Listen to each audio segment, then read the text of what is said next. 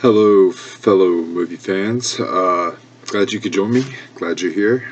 This is going to be my review of Manchester by the Sea, one of the Oscar-nominated pictures of the year, out of the 9, I believe, that they did. And it's got Casey Affleck, stars Michelle Williams. I'm blanking on the Tyler Chandler. And a little cameo by Matthew Broderick. So it's not one of those movies that are easy to watch. Some people probably wouldn't want to watch it again. It definitely touches on depression and how people cope with it and how people deal with it. And for people that have had depression, I think it's a relatable movie, and it may help you, in a way. Spoilers, this is spoiler, so I mean, this doesn't have like the happiest ending in the world. I mean, he basically, there's a lot of flashback scenes, but Casey Affleck basically accidentally goes to get beer at 3 in the morning and leaves the fireplace without a vent on it, and a log falls out and ends up burning the house down with his 3 kids in it, and the wife lives, Michelle Williams. And so he pretty much becomes dead inside, divorced, obviously, the wife, and like I said, it's very kind of just flashbacky. It starts off with him in Boston. You don't really know what's going on with him if you haven't watched the trailers or the synopsis of it. Which I didn't. I went completely blinded into it. Just heard great things about it. Heard mixed reviews, but for the most part, I heard a lot of good things. And I like depressing movies, so that kind of worked.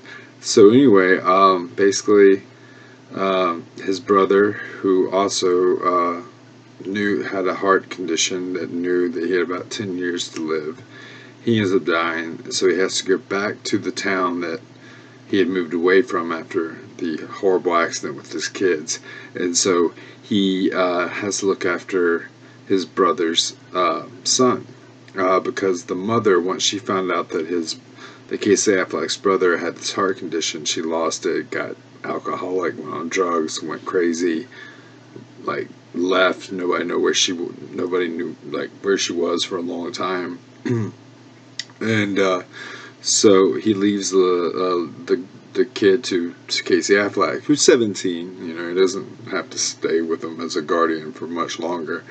So he has to go back to the city, face his demons, see his ex-wife, Michelle Williams, who is pregnant now and moved on, as he is not.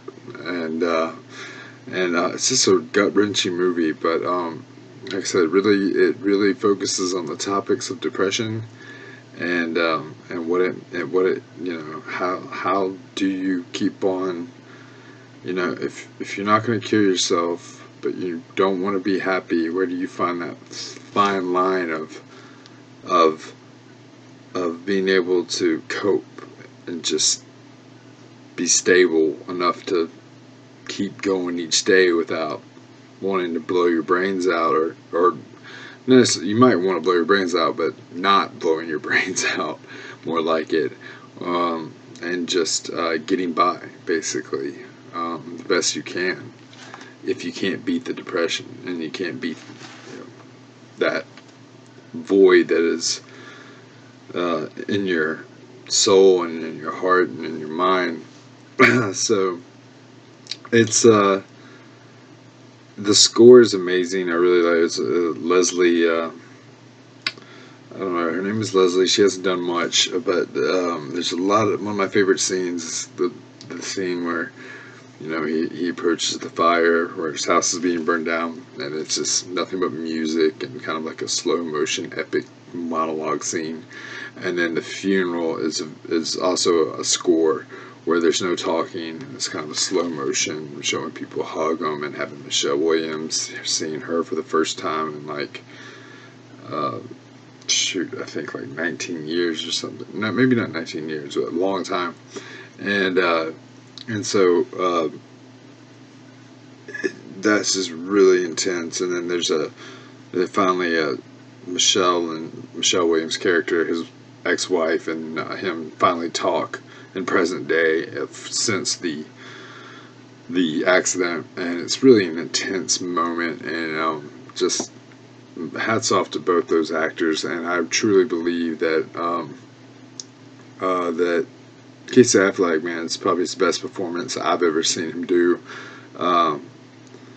You could see the pain and just the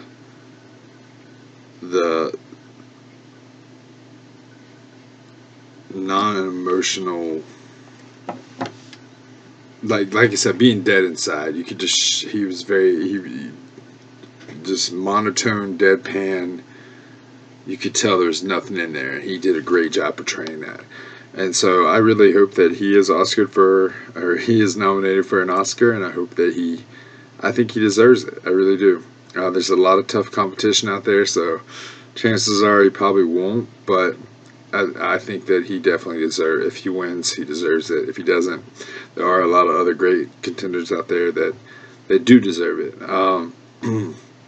So I give it a 4 out of 5, 4 out of 5 stars, and definitely highly recommend it. You know, if you get too emotional for movies, maybe you might not be able to handle it. I don't know. There's some humor to it, some lightheartedness to it, and it doesn't have like the worst, saddest ending in the world. I mean, he can't beat like I said, this is a spoiler review. He can't beat the depression, and so, but he's better for coming back and doing what he did and spending time with his nephew. He's gotten a little bit of closure. And so, yeah, best picture, nominated for best picture, best actor, Casey Affleck, and best actress for Michelle Williams. So, the Oscars agree with me on this one. So, anyway, that's my review. Hope you watch it. Let me know what you think. Comment in the comment box. Sayonara.